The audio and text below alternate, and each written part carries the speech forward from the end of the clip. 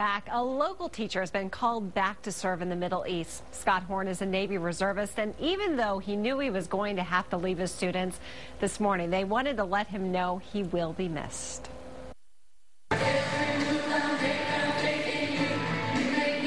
Inside the Hill Country Christian School,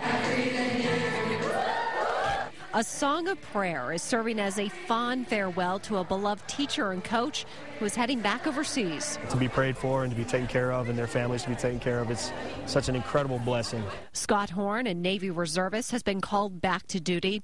But after 13 years as a teacher, football, basketball, and track coach, Tuesday morning his students wanted him to leave with a reminder of what he means to them. I just think that you've been a great role model, and I wanted you to know that everyone here will miss you a lot and will be praying for you.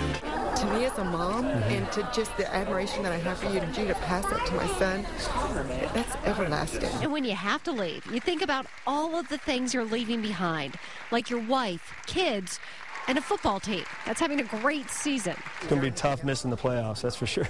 Not to mention missing the students, but when he returns in 12 months, they will all be waiting. We'll be thinking of you and praying for you every day. We love you. And Scott Horn leaves on November 7th for training in California before being deployed. His deployment is slated for 12 months. Great guy. Safe travels. That's great. What a good story.